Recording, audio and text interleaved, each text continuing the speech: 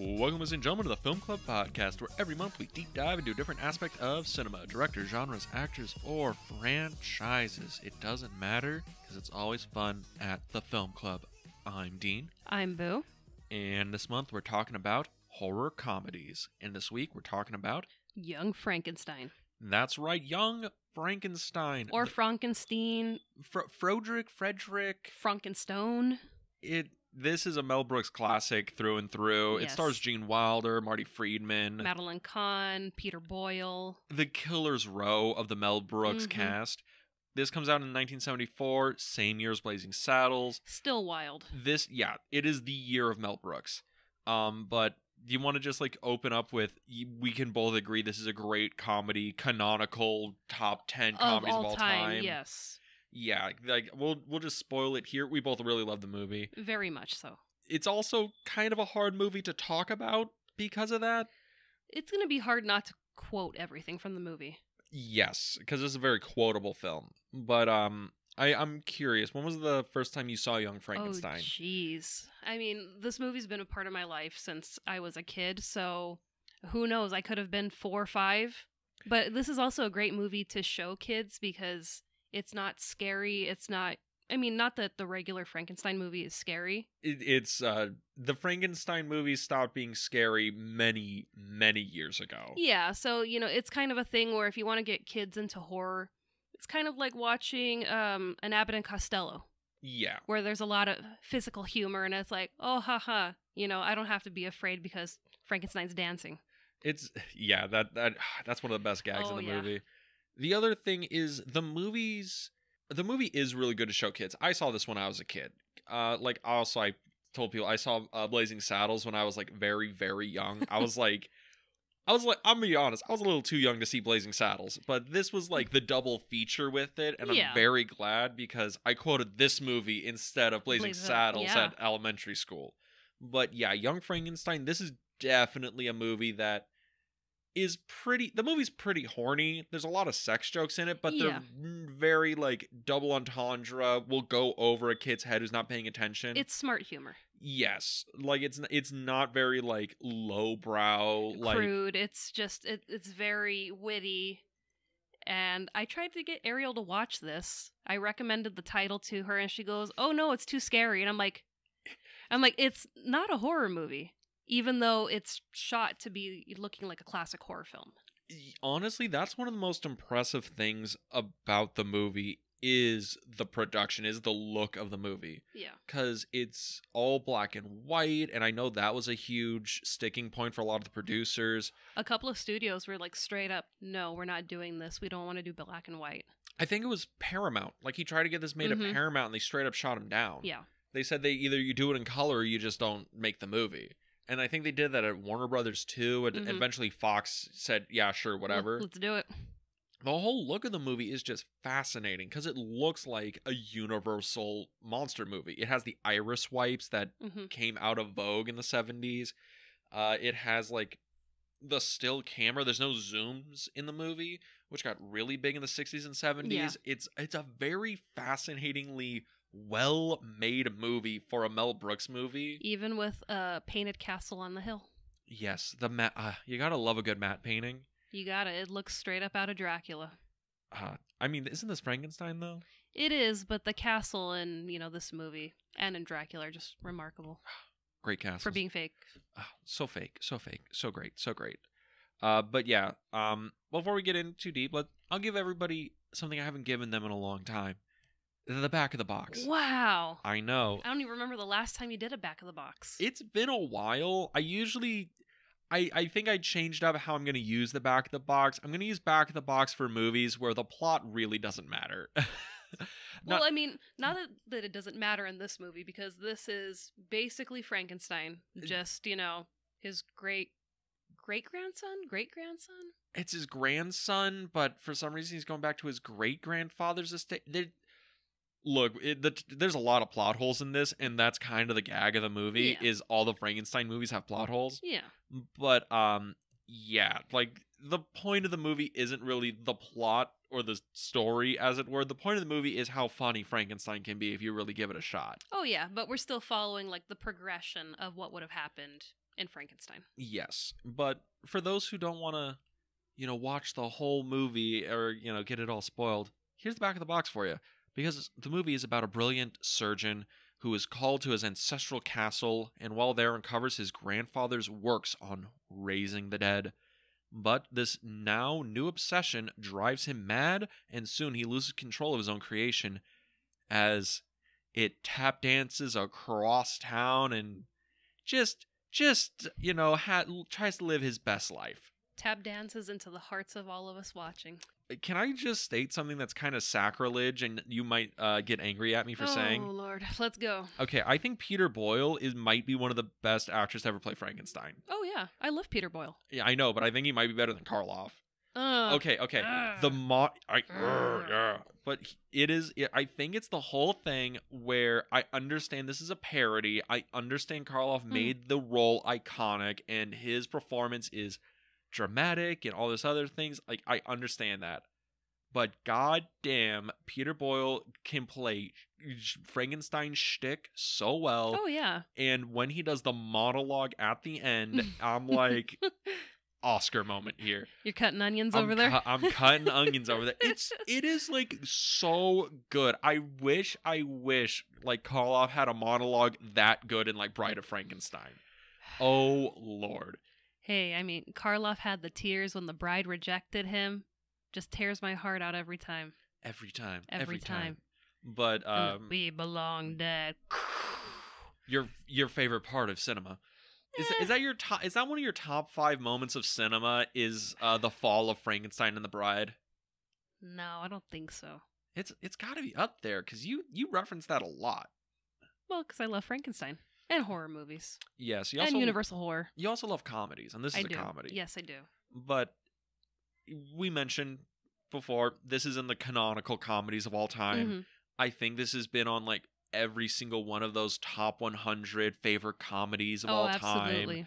I know it's on like the AFI top 100 site, the top 100 comedies of all time. I think it's like number 15.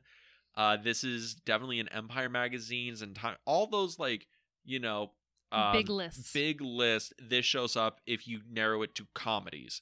And it makes it hard for me to kind of approach a little bit because, there's a lot of baggage around that being like, don't be scared. I'm not that scared, but it is a thing, because I haven't seen this movie since I was like a kid, right? And Which is shocking. Well, you think about it. Like I watch new movies all the time. I don't revisit movies very often.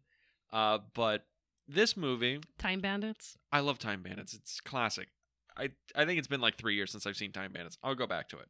But Young Frankenstein, it's one of those movies where I was kind of afraid it wouldn't hold up. Mm-hmm. I was kind of afraid that, okay, made in 1974, maybe a joke in here is not going to land well 50 some odd years later.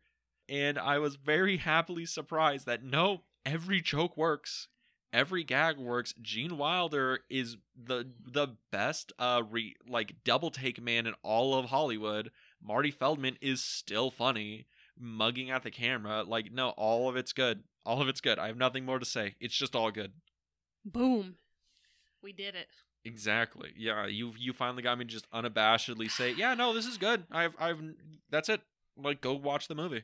It's so hard to get that information out of you because usually, no, this could be better. Oh, this hasn't aged well. I like my movies aged like a fine wine, even though I don't drink wine. I mean, I've had a glass of wine every once in a while, but no, this is one of those movies that has aged tremendously well. Yes. And I think the reason it's aged so well is because its connection to Frankenstein and the kind of eternal revisiting our pop culture has with Frankenstein, right? Like every couple of years, somebody remakes Frankenstein. Yeah, because I'm sure between 74 and the 90s, Frankenstein had to be revisited. Because I'm thinking the next big Frankenstein is the De Niro one.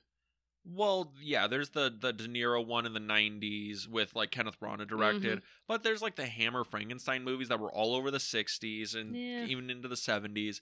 There's definitely adaptations of it throughout the 1970s, 1980s. They were just probably lower budget movies because it's public domain.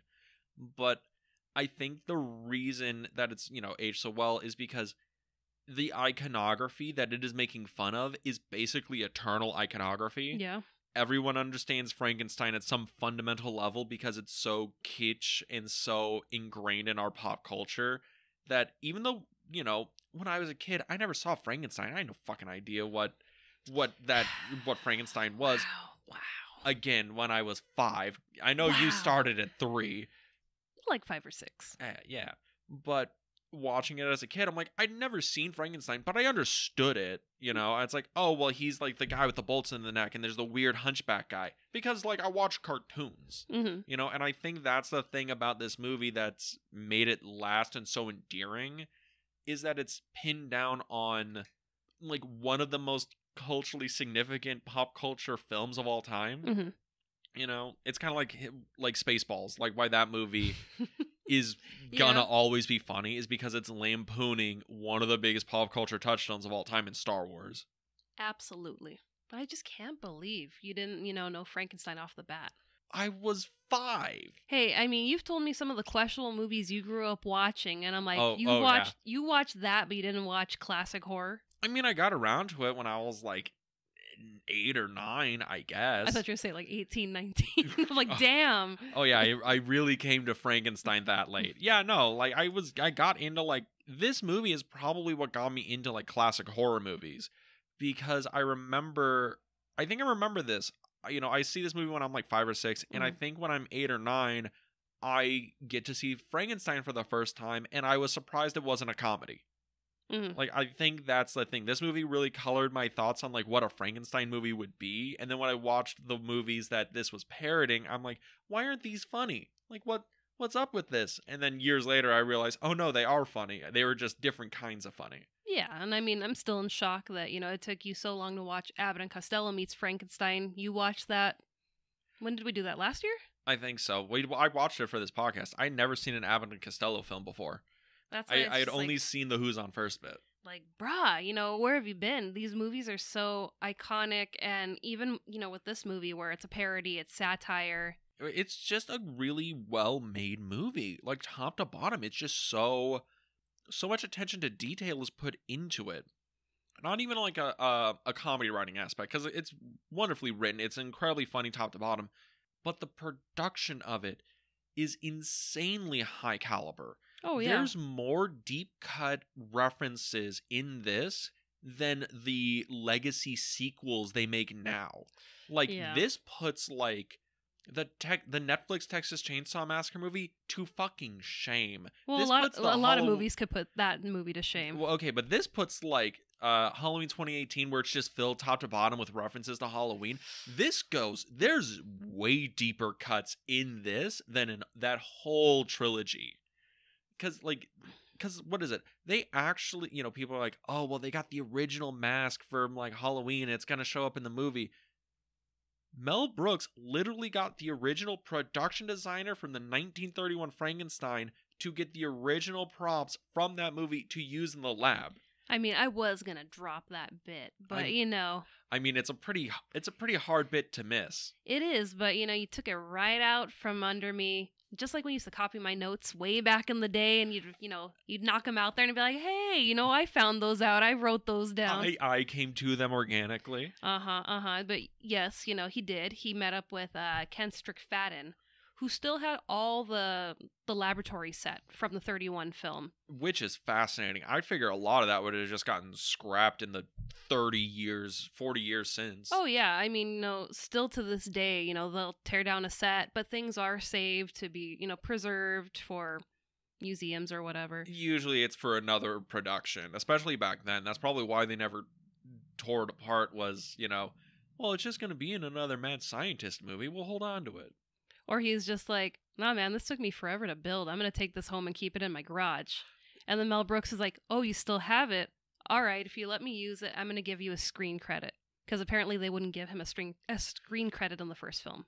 Yeah, well, that's because credits worked way differently back then. And I think if you were part of, like, productions or things like that, you weren't credited, but the head of your department was credited. Mm-hmm. So even though he literally built and did all the sets, like, the head of his production department, which whoever, they got the credit for the whole thing, which, you know, kind of shitty. Yeah. We changed that eventually, which is good. But yeah, like that's one of those things where that's an incredible feat because he didn't have to do that. No. He could have just built that. It probably would have been easier, but the attention to detail that is fascinating.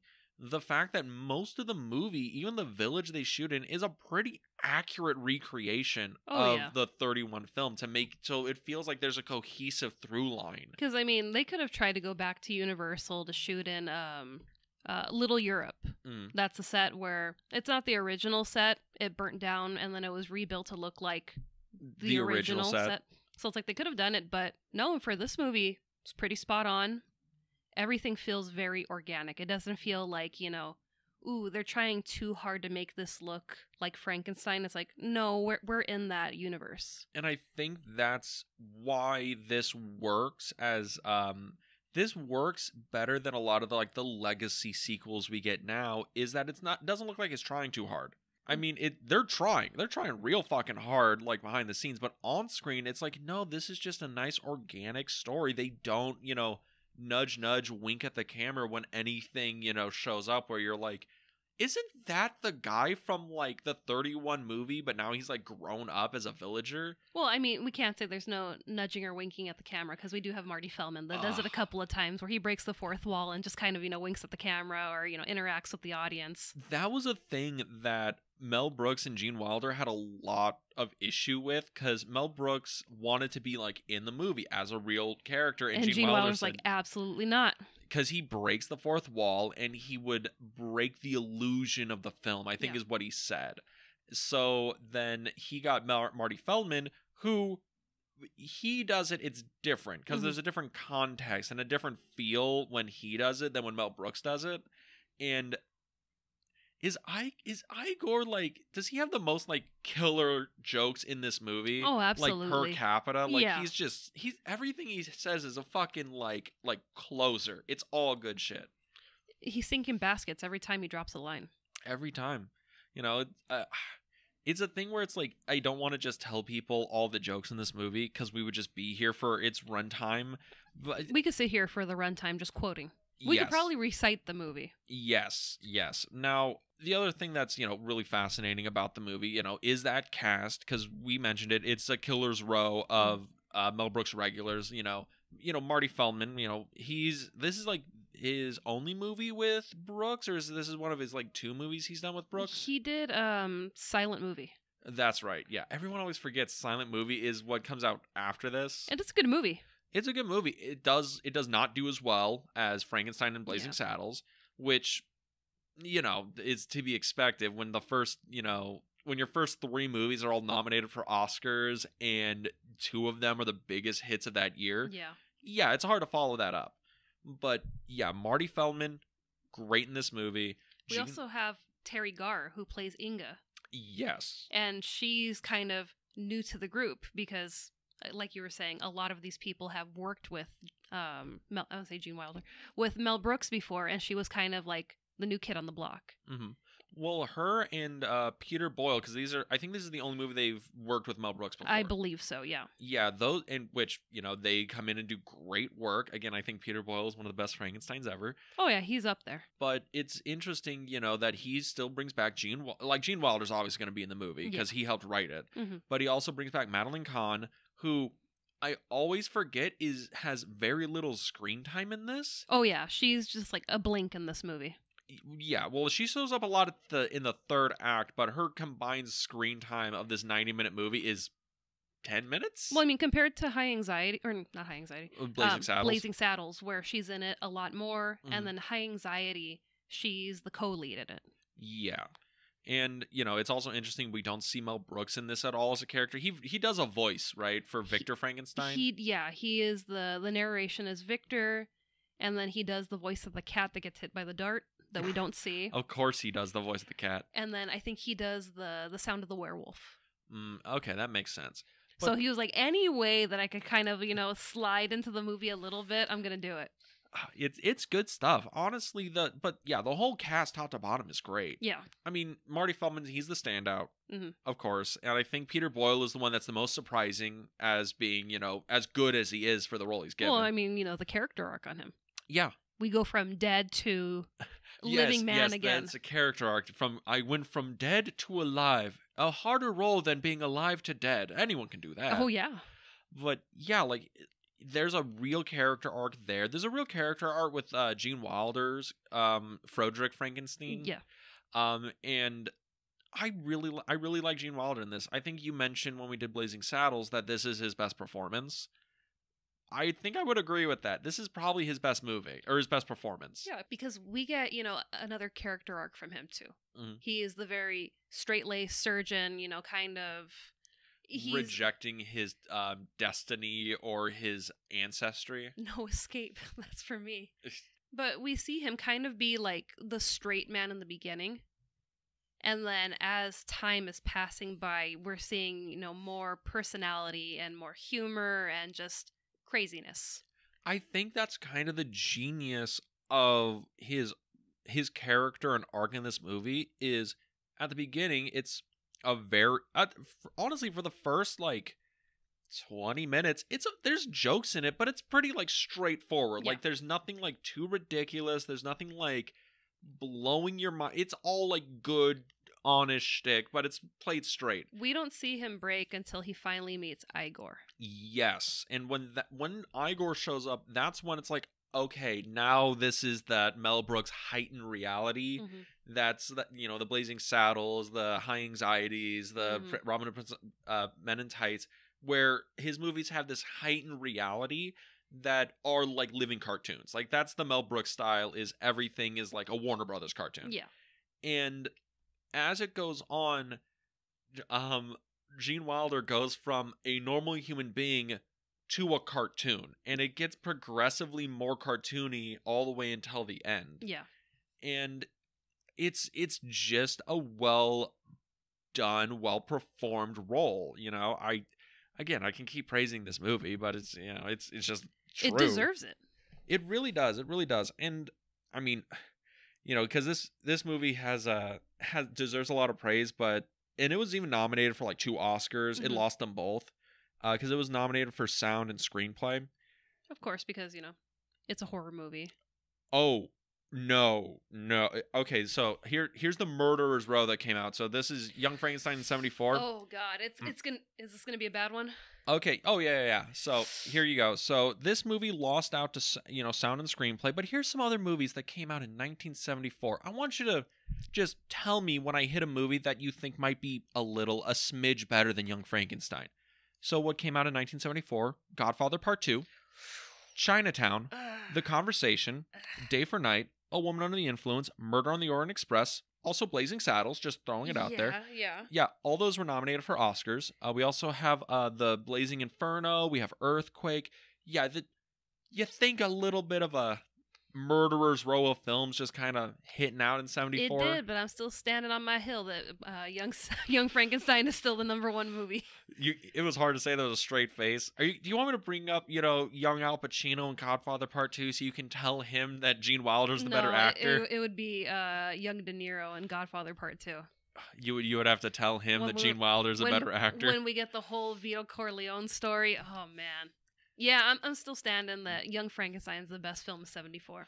And that hurts because I love Blazing Saddles too, but I'm gonna, Should I Jack Nicholson's right over there. He's in Chinatown being like, really, you like Gene Wilder better than me?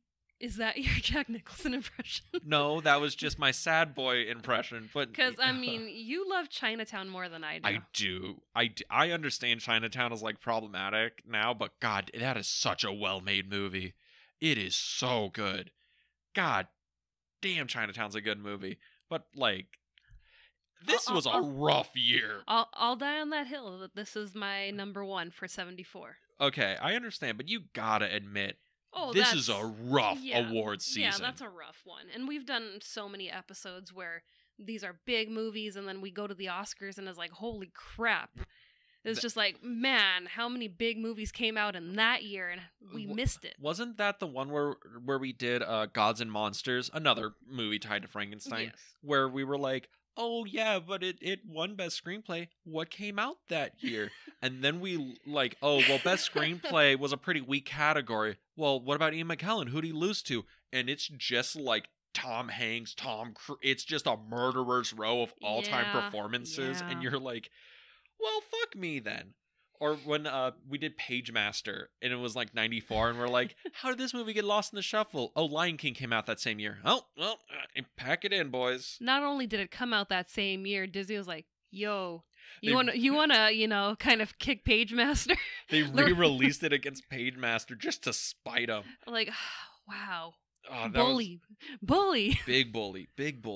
But that's the thing. You know, critically, the movie's like way better received than Blazing Saddles is, right? Because Blazing Saddles is even viewed as controversial in its day, and that's why, because people don't understand that Blazing Saddles is a satire, and this one they're like, oh, okay, I think people understood it was a satire. I think people thought it was in bad taste, or the critics thought it was in bad taste. Not everyone thought it was satire. It's kind of the same boat that people are in with The Great Dictator, where they thought Charlie Chaplin was praising Hitler, and he was like, no, I'm making fun of him. Again, it's like we went over this in the Blazing Saddles episode. We did. You only get that take if you've never seen The Great Dictator. Yeah. You only get that if you don't watch the fucking movie. Yeah. But Blazing Saddles is like kind of the same boat. You only think it's serious if you never watched the movie. But this is way more critically lauded than Blazing Saddles is. Yeah. But in terms of, box office take, I will just say, in all those movies, Godfather, Chinatown Conversation, this movie dunks on them in terms of box office take. Oh yeah, people were going. I've seen a documentary about the movie where when they were doing the test screenings, they were crowding the theater. It was like, standing room only kind of people showing up to come see this. And it was just like, yeah, people wanted this movie before this movie was even out to the mass public. Well, it's because Mel Brooks had just come off of Blazing Saddles, and that movie made a shit ton of money, and it was like a huge crowd pleaser. That movie dominated drive-ins for like months. And it's like, oh, this guy's coming out with a new movie by the end of the year. I want to go see that. I watched the trailer for Young Frankenstein in the trailer, and he's like, brought to you by Mel Blazing Saddles Brooks. Come see Young Frankenstein. And it's like, okay, like, he was on top of the world here. Oh, yeah. Like the producers nominated for like Best Screenplay Oscar. I think it wins Best Screenplay. In Blazing Saddles, Young Frankenstein in 1974. Two of the biggest grossing films of that year. One critically lauded, one big crowd pleaser. Well, both are big crowd pleasers. Like the guy basically wrote the check for his entire career off those three movies. Like he could have retired after this and they would have said comedy genius for the rest of all time. I mean, the man just had a birthday recently at the time of this recording, and he's still working. Yeah, still producing. Yeah, I mean, was it History of the World Part 2 on Hulu? Mm-hmm. Yeah, he was part of that. I was like, damn. Yeah. It's like, this man does not run out of ideas. Oh, God, no. Honestly, it's a thing where we've mentioned before that we really want him to make another movie, and, he's 97. He doesn't need to. It would probably, be really rough, but it'd be nice. And who knows what it would be, but it would probably be awesome. Probably. But yeah, this is a little bit of a short episode. It's just so hard to talk about this because it's the same with a lot of comedies we talk about. This movie just deserves to be watched, and talking about it doesn't do it enough of a service because there's so much comedic timing here. There's so much production things in which that are just so wonderful to experience. I mean, Walk This Way. Yeah. I didn't Aerosmith do something with this? Yeah, apparently they were watching the movie, and I guess Steven Tyler was inspired by just that line, and then he wrote Walk This Way, one of their biggest hits. Yeah. I mean, it's a line that I love to recite all the time because it's just funny. And then my nephew earlier this year got me to actually do it. I actually got to walk this way. He handed me a bubble wand. And had you because he's 3, and he hands me the bubble wand after he was walking looking like Gandalf with his with his staff. And then he hands it to me, so I start to do it to appease him, and I'm like, he finally got me to, I got to walk this way, just like Frederick did. I'm like, this is awesome.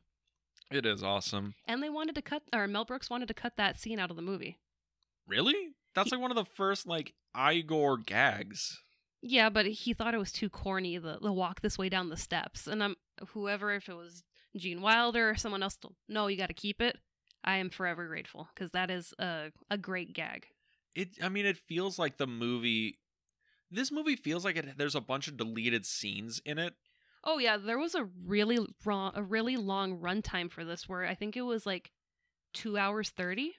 What the fuck? And him and Gene Wilder had to sit there and they had to cut it down, trim it down, because I guess someone had watched it and they're like, the vibe is at 2.5 hours. This kind of drags a lot. Yeah. So they were like, yeah, if we had kept it at 2:30, it probably wouldn't have done as well.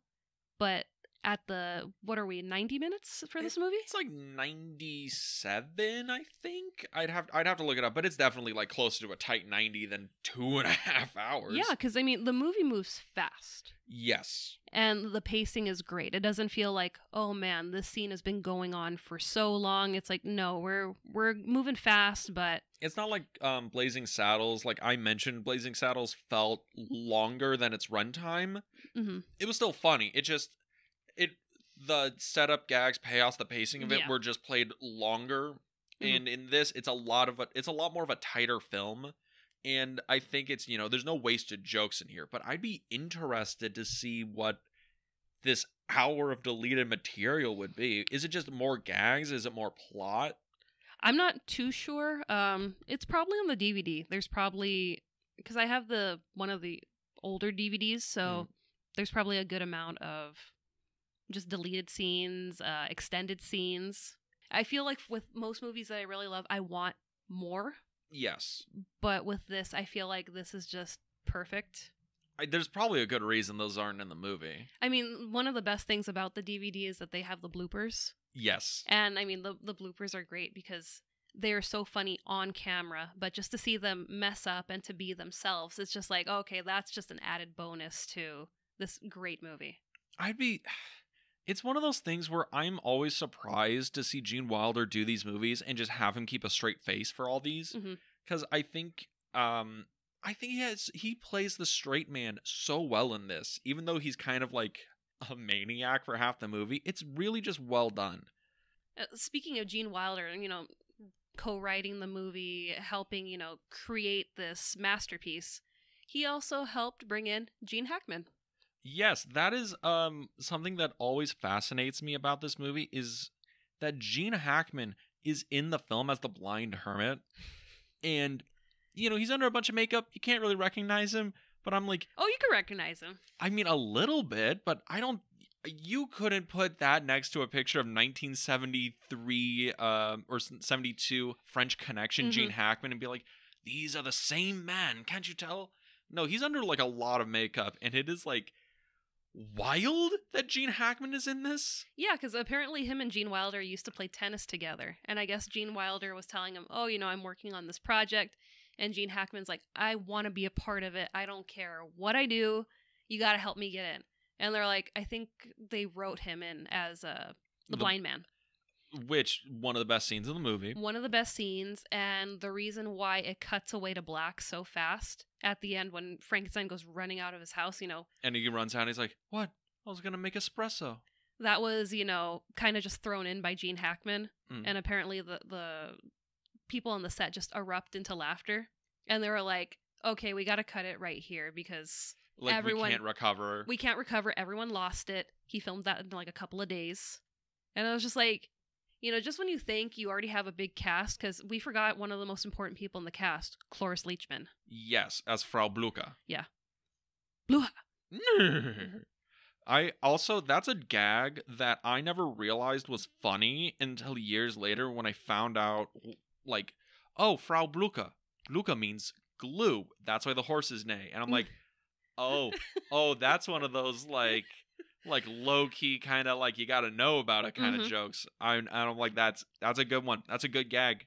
Well, I mean, it's just like when Frederick is creating Frankenstein when they're doing the sketch and they're, okay, we want to make him into a bigger man, so he's got to, big hands, big this. And you have Inga, I'm not going to repeat it because I'm going to butcher it. When she's like, he has to have an enormous... schlonger. Yeah. And then, when you translate that, no, that is the correct verbiage. So that's when you have, Frederick kind of react like, oh yeah, I guess he would. And it's just like, it's these little things where if you don't speak the language, it's like, oh, okay, it sounds, I mean, it's also not a subtle thing where it's just like, what she's talking about. She's holding a sausage when she says it. You know what she's talking about, but then it's like, oh, no, you actually are using the word. Okay.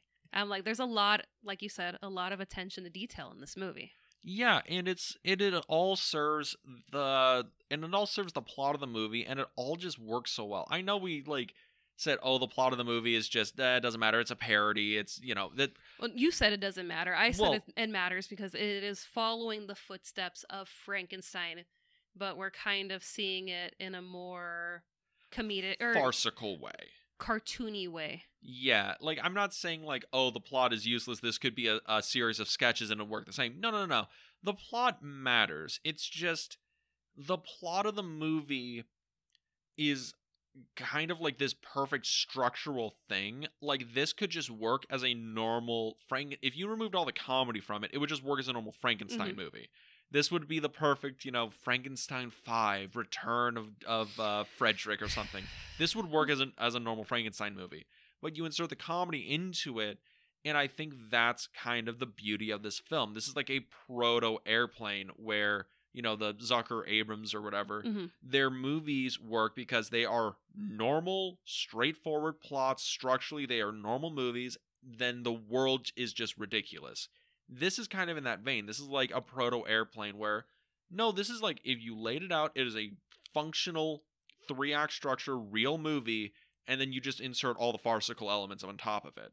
And I think that's a very hard thing to do, because a lot of people try way too hard to make their movies funny, and it just ends up feeling weird. And cringe. Yeah, there's a whole decade of cringe humor that I'm not a fan of in film. And then we have this where it's just this really well thought out and done mixture of comedy and homage. Yes. Which... man, homage films now feel so lazy, and I'm looking back on this and I'm like, God damn it, we figured it out in 1974. Why is it so hard to do it in 2023? Yeah, because in 1974, this is not a lazy movie. This is a lot of attention to detail and to make sure that this looks like you belong in that vein of the classic monsters. This honestly could work as if you were to marathon the Frankenstein movies and you watch this one last or after Son of Frankenstein, this would almost just fit in like one of the sequels. Oh yeah. This just kind of works in that canon. But where we stray away from that canon of the, traditional Frankenstein movies, we got a musical number in this. Yes. I don't remember there ever being a musical number in Frankenstein, Bride. I haven't seen Son. Have you never seen Son of Frankenstein? Because I don't want to end it. I don't want that to be, that's it. That's Karloff's last, Frankenstein. This movie is far more a parody of Son of Frankenstein than it is of Bride or 31. I can't. I just can't do it. Not yet. You are doing a disservice to yourself. I would have to do it for the podcast. That's the only way I'm going to get myself to watch Son. Guess what we're watching next week, ladies and gentlemen? No. But we get a musical number. And I had talked about this a little bit in Elephant Man. Yeah. Because, at the end of the movie, they're at the theater, and I kind of felt like this was the same in Elephant Man, because just the look of the theater itself, I was kind of like, oh, wow, I wondered since Mel Brooks, what was he? He wasn't He was a producer on Elephant Man. Yeah, he was a producer. So I was like, I wonder... there's that word out there. It's really important. I was going to say director, because Mel Brooks is usually the director, and I'm like, well, no, that was all about David Lynch. So yeah, it was a whole David Lynch month. Yeah, that whole, month about that guy. But, apart from the look from that, we get the musical number where, he's introducing his creation to the crowd and showing them, hey, he's not bad. Look, I've trained him. And he can do this. And he does putting on the Ritz. Yeah, and he's like, okay, he could walk backwards and forwards, and then we're going to cut the lights and, we're in tuxedos and we're ready to dance and sing. It is probably one of the best gags of the movie, and it is a reason to watch the film, because that setup and payoff in that moment is hilarious. And you've got Igor that's playing the piano for them. I didn't even notice it was Igor until, like, this viewing. Yeah. I also didn't realize that Frankenstein has a zipper on his neck. I always thought it was a stitch. No, that's why, when him and Elizabeth, spoiler, the monster gets a girl in this movie. She calls him Zipper Neck, and when you look at him, yeah, he's got a zipper on the side of his neck. Yeah, well, I never realized that as a kid. I just noticed it on this watch, and I'm like, oh, that's just weird sight gag. Or when they're about to, like, revive the monster, and Gene Wilder's in, like, his surgeon gear, and you notice that he has a sewing thimble on his finger. Yeah. Because he just got done stitching up, and I'm like, yeah. And I'm like, those are little funny details and gags in the movie that I think are great. Since we were talking about musical numbers, when Elizabeth and Frankenstein get down in the forest, and she starts to sing, yeah, because she is trained. She was trained as an opera singer. Apparently, they were planning on having them sing or having her sing "Cheek to Cheek" from Top Hat. Oh God! And they were like, isn't Cheek to Cheek from Swing Time? I think it's from Top Hat. No, I don't know. It's from Swing Time. Is it? I know that because that's the only Fred Astaire, Ginger Roger movies I've seen, and it's in Swing Time. Okay, I'm willing to trust you. Yeah, trust Dean. Haha. First mistake you've made today. Oh yeah, but apparently that was the plan, and then they were like, "Yeah, this isn't gonna work, so we're gonna use this song instead because that seems more." What's going on in the situation. Well, also singing Cheek to Cheek in that situation might be a little too on the nose. Just a skosh. A skosh on the nose. But, God, I find this movie just hard to talk about because I just want to tell people, watch the movie because all the gags are way funnier than I can describe them. They are, but I mean, we have to do a service to it too and, explain why we love it. And we have to talk about the scenes that we love. And I mean, yeah, the musical number, that's a reason to watch. Frankenstein's character arc, because, we have this where the audience loves him, and then he freaks out over the fire, and he's back. He's back to being the monster. He's back to being the monster. People are throwing vegetables at him. He's running through the streets. We get those great silhouette shots of him, in the street, coming back to the castle because his theme is playing. And that's one of the great movie themes out there. And I love that it's used throughout, and it's the way to control the monster. Yeah, the violin gag. That is something that feels like it is a direct reference to one of the Frankenstein movies. Because I think it was the blind man. He plays the violin. Yes, in Bride. And I like how, again, this kind of comes back around, and the music sounds like something that's in the original Frankenstein movies, but it's like an original composition. Yeah. That, again, another attention to detail for this movie. And it's Frau Blucher that is the one that plays it to get Frederick down to the laboratory, where, again, we get one of the greatest gags, How I Did It, by Victor Frankenstein. Oh, God. Yeah. Again, there's so many just good sight gags in this movie, and I like how it's like, how could have he possibly done it? Well, maybe this book has some answers. And it just says How I Did It. That's the title of the book. There's just a lot of good jokes in this movie. I do not know what else to tell people. If you're not convinced to see Young Frankenstein at this point, just give yourself the service and put it on. It's not hard to find. No, it's on HBO Max. If you have the streaming service, watch it. I mean, yeah, there's just, hours that I could go on this movie and just say great things about it because it is a great film. It's not because, I love the horror genre. It's just, no, it's a well-crafted movie that understands the genre and just ran with it. Yes, and it's well made. It's smartly written. It's wonderfully acted. There's real pathos to it with the arc of Frankenstein in this movie, and there's like this is the only movie where Frankenstein has a happy ending. Yeah, because I mean, speaking of pathos, once we get Frankenstein back in the cell, and Frederick's like, okay, I'm going to go in there and I'm going to face my creation. And he's like, I want you to lock me in there and don't let me out. And then, Frankenstein gets up, he's pissed off, and, we have Frederick that's screaming, and he's like, okay, let me take a different route. And he's like, hello, gorgeous. And, Frankenstein's looking behind him like, who are you talking to? He's trying to convince the monster not to kill him by complimenting him. And he's like, this is the face a mother could love. You are good. And then he bursts into tears, and it's the two of them sitting there hugging each other. And it's just like, if Henry had done this in Frankenstein, we wouldn't have had the problems that we had. But no, you create and then you throw your creation away, and then, why is this creation a monster? I don't get it. It is so interesting that this movie has a sympathetic take on the most sympathetic take on the monster, where even the James Whale's movie, where he, in Bride of Frankenstein, he really built up the creature as a tragic figure that was deserving of love, but it just could not be because of how different it was.